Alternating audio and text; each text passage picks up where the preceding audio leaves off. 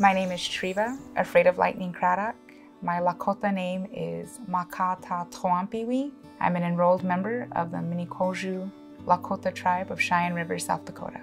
In our culture, being a mother is a great, great honor. When I first became a mother, I was actually a teen mother.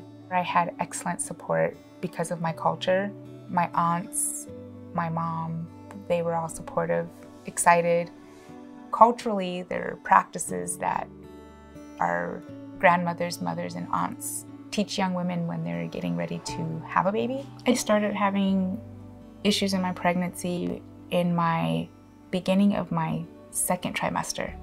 I had morning sickness every single day. They shouldn't even call it morning sickness. I could not keep food down, and I kept telling the doctor that something was wrong. This is how I know that he dismissed me from the beginning of prenatal care all the way up to birth. I kept telling him, something's not right. I don't feel okay. My OB knew that I wanted my placenta so that I was able to, bury it. Culturally, for us as women, it is a part of our body that was connected. It is the life source that was connected to our baby. And they let me know that there was nothing. I was angry and I cried.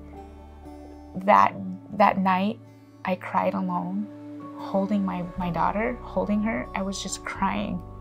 And I felt like nobody understood or cared. Throwing it away is very disrespectful. It's like sacred. So I go home with baby. I had an infection and I had to go back. They put me on an antibiotic and told me I couldn't nurse my baby. I felt like I had no connection to her. My mom's youngest sister comes back into the room and she's asking me if I'm okay. It would be really good for you to talk to a counselor because you're displaying signs of postpartum depression. It lasted until my daughter was about 9 or 10 months old. Some of the postpartum depression that I can remember were blaming myself. I couldn't even be a mother. I couldn't even be a Lakota mother. I started to have suicidal ideation of,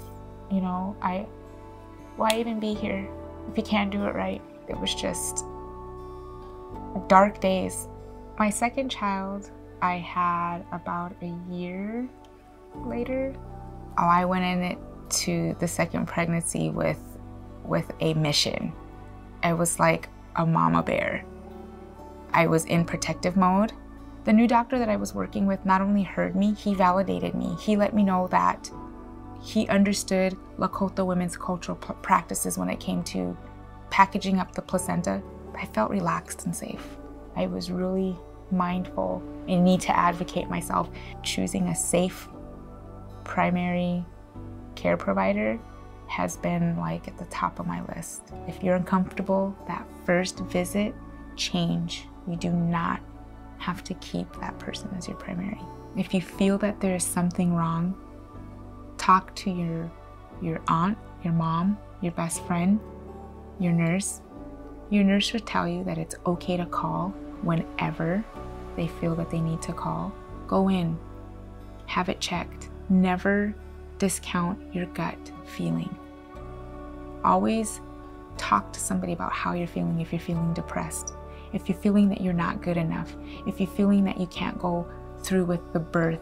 If you're having anxiety, if you're having fear, reach out to someone. Don't do it alone. Voice how you feel.